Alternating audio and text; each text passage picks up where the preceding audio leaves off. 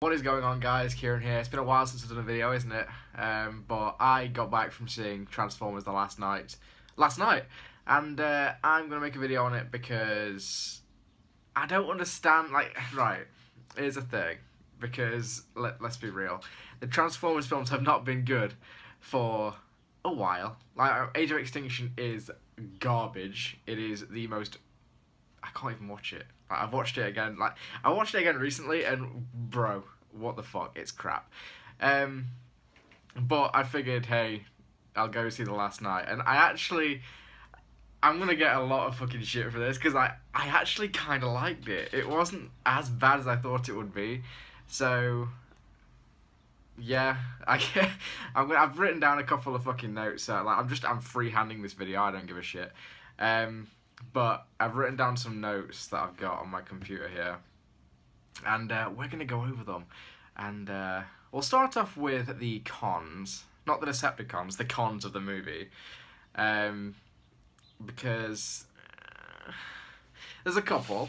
I mean, it's not a perfect movie. It's not good, but it's better than Age of Extinction, so I will take that.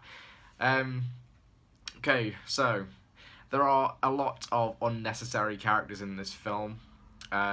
What's her name? Isabel. Like, in the trailer, you see her, and she's like, you almost think she's gonna be one of the main characters of the movie, but she's really not. Like, why? Why is she in the film? She just sort of tags along. She's that sort of character that just sort of, like, you know, sneaks into wherever they're meant to be. Like, she'll sneak onto a ship, she'll be a stowaway, that sort of thing. Garbage. No fucking point to her in the movie. Squeaks was crap as well. Like, then again, we already knew that because look at him. There was also a MacGuffin sort of plot device. There was this staff that they had to go and get. God damn.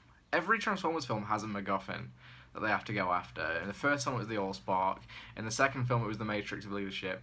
In the third film, it was kind of like those pillar things that Sentinel Prime had.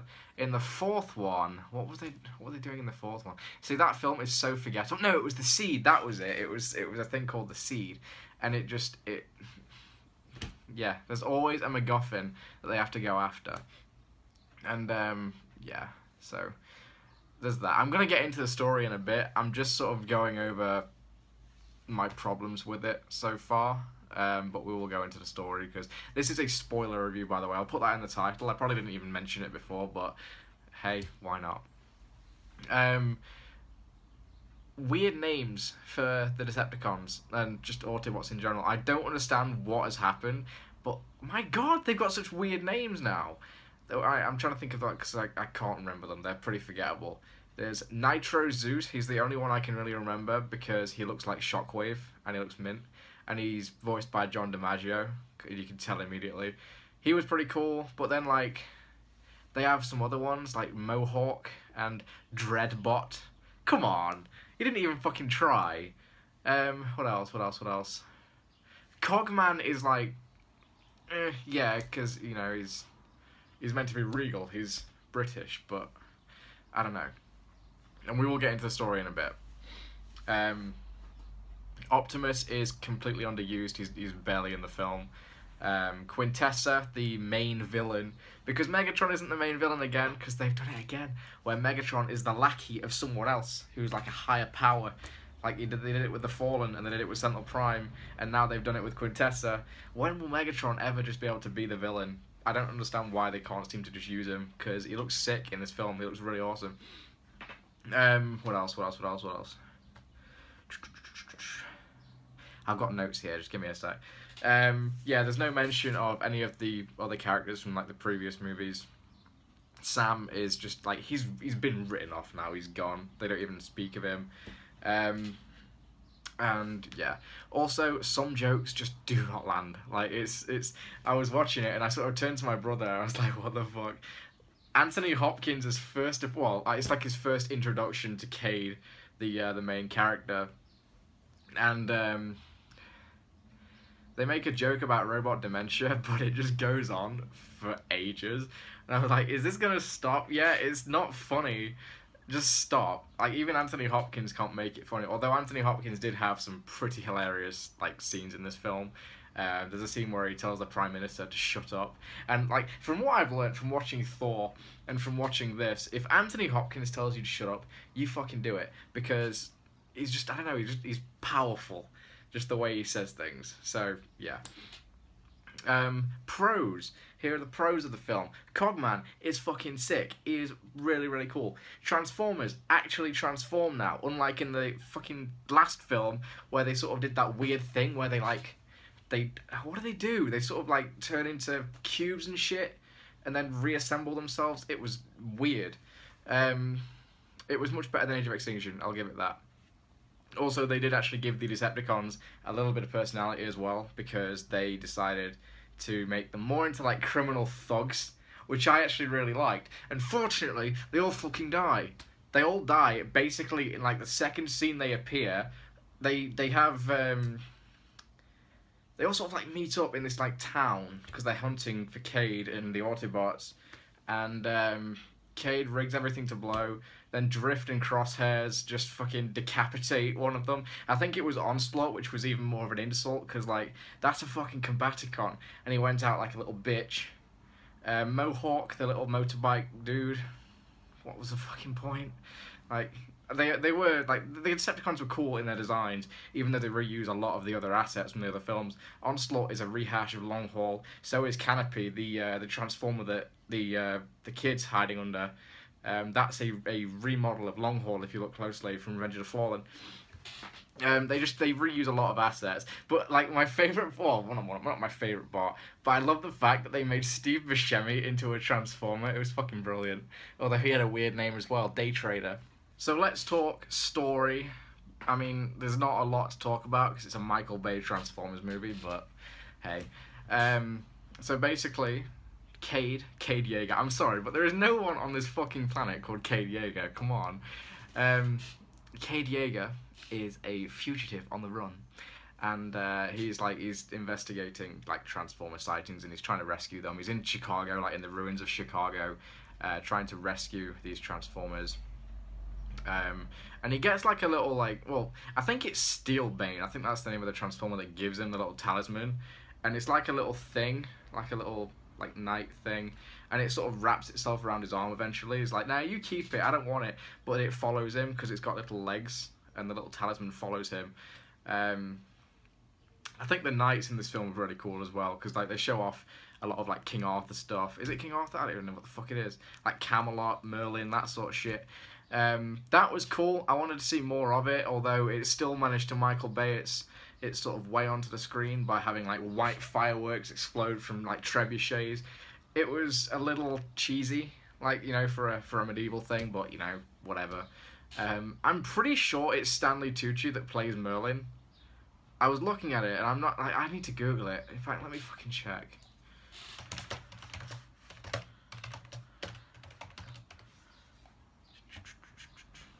It fucking is! It is Stanley Tucci! Okay, cool. Right, so Stanley Tucci plays Merlin, and Merlin's, like, kind of like a drunk, like, wizard. And he gets the staff, the MacGuffin, from one of the Knights of Cybertron. And that lets him command, I think its name's Dragonstorm. It's like a combiner. And the Knights can combine into this big-ass three-headed dragon. And, yeah, Merlin uses that to win the battle that they were fighting. And they're like the Knights of the Round Table, and it is a really cool, actually, it's a cool scene where, like, all the Knights, like, they raise their swords, and then the Transformer Knights, like, raise the swords above them as well. That was cool. It looked awesome. And I think the designs for the Knights look sick as well. That's the thing though. Like, in Age of Extinction, my complaint was the Transformers looked so over-designed, and they still kind of do. They just look so over-designed that you can't tell what they're meant to transform into. Like Bumblebee in Age of Extinction, he had, like, a weird, like, chest, and you couldn't really tell exactly what he would turn into. Like, unlike in, like, Dark of the Moon or, like, the first movies or whatever, where you could see the Camaro, like, on his chest. This is what I was trying to get at. And, like, Optimus Prime in like, the first movie, you can see exactly how he would transform. But then in Age of Extinction and in this film, his design is so overly complex that you can't tell what he would be if he was to transform. Yeah, that was like a complaint that I had, and I was sort of raising that with my brother, and they kind of agree. They just, I feel like they're a little bit over designed. Anyway, let's get back to the story. So Kay's got this little talisman thing. He doesn't know he's got it.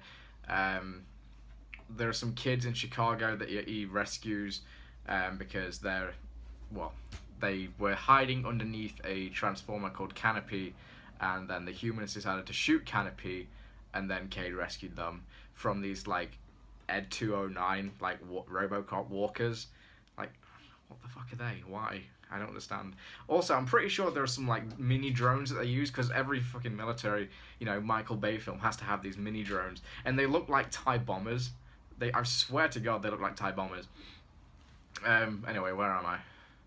I'm trying to remember exactly what happens, because I didn't bother taking notes, because I just sort of switched my brain off and just enjoyed the film, because I just don't... Right, here's the thing. Everyone craps on these Michael Bay films, and see, I know they are bad. Like, I understand they're bad, but I like to just switch my brain off and just fucking just watch them. Just why not? Like, I don't know. I don't watch them to shit on them. I just sort of watch them to enjoy them, because I don't know. Like, the first film is my favorite. It will always be my favorite. It was a film that got me into Transformers. In fact, actually, every time I see a Transformers movie, I end up buying them, and I really shouldn't, because I'd kick the habit. But I picked up Barricade, and he's actually quite good. And then I thought, oh, Barricade's quite good. I'll get Drift. And I've got Drift now, so I'm not back in the game, don't worry. I'm toying with the idea of doing reviews again. I don't know if I'm going to do it yet. Be patient. I don't know. What else about the film? Yeah, Megatron makes a deal with the TRF. Now, every Michael Bay Transformers movie has to have a human task force with an acronym, like NEST, or what was the last one? It wasn't an acronym, it was just Cemetery Wind from Age of Extinction. This one is the TRF. And the TRF are a government agency thing that hunt down Transformers. And Megatron makes a deal with them, makes a deal with Lennox. And I think Lennox is like undercover for like the military in the TRF. So Megatron makes a deal with Lennox to get these Decepticons released. And this is where I actually audibly laughed in the film, because hearing Megatron say the names of these weird-ass Decepticons that he actually wants to get released, it's so dumb. They sound so stupid. He's like, Dreadbot, Mohawk, Nitro Zeus. What the fuck? It sounded so dumb, and I just sort of looked at my brother. I was like, what? No. The names are stupid. Like, they really are. It's like the names that you would see on like the bottom of concept art that they just sort of kept. So yeah, hearing Megatron actually say them was kind of weird. Mohawk's okay, because it's like, it fits with his design. But then you've got Dreadbot. Could you not have thought of a better fucking name? He just uses Crowbar's design anyway, so just call him Crowbar from Dark of the Moon. I don't know. But yeah, like hearing him say all these weird names, it's weird. It's strange. But anyway, the Decepticons, they're all released. They meet up with Megatron, and they track down Cade and the Autobots, and they all sort of like, they escape to this town, this abandoned town, where... That's the scene you see in the trailer where Megatron picks up Squeaks, and yeah, Isabel sort of runs out because she's that character. She's that edgy character that has to run out and just confront Decepticons. Yeah, I'm only 11 years old, or whatever the fuck she was. And then, yeah, all the Decepticons get wrecked. Like, Cage rigged the entire town to blow, so he just like presses the button. Everything explodes. Drift and Crosshairs just annihilate Onslaught. Bumblebee kills Mohawk, I think. They all fucking die. Dreadbot gets eaten by Grimlock. That's another thing. The Dinobots don't really appear a lot. They're like, why are they even... What are they doing there? It's really kind of odd. Also, there's baby Dinobots. Like, which Dinobot is female to make them? I don't know. Does it work like that with Transformers? I'm not that nerdy. I don't understand. But, yeah. Where else are we going? So they have that British woman from the trailer. Her name's Vivian, because like that's another thing that actually is pretty funny. The American peoples, their imagination, or what they think of British people is that everybody goes to Oxford University and is talks really, really posh and have very posh names, like my name's Vivian Wembley, my name's Edmund Burton. No, it's not. It's not like that. It's really not. But yeah, they find Peter Quill's mother. That's who plays Vivian. I can't remember her name. Laura Haddock, I think it is. And she is the last descendant of Merlin. So she is the only person that can actually wield this staff. So there's that. Optimus is on Cybertron. He's like, what happened to my world? Meets Quintessa. Quintessa turns him and he's now Nemesis Prime. And they don't really explain that very well either. But, you know, whatever. Optimus Prime doesn't appear a lot in this film. Like, he's hardly in it. And that's fine, because I'm sick of Bipolar Prime. Like, he's fucking mental. He's so nasty now. He used to be like, oh, freedom is the right of all sentient beings, and now he's just saying, like, I'll kill you. Like, I don't like Optimus anymore. That's what these films have done.